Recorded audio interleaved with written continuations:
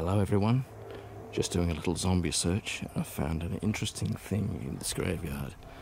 This one here is surrounded by protective spikes. Look at these, very vicious. Now someone didn't want someone to step onto this grave, clearly.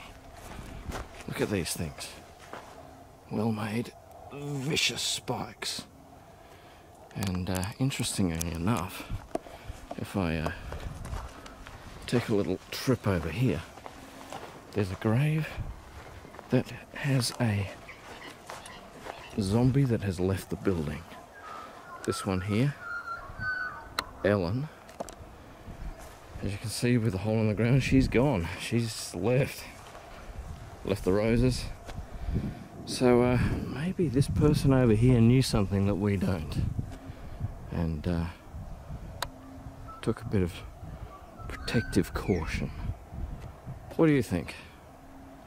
Zombie protection or bullshit? Let me know.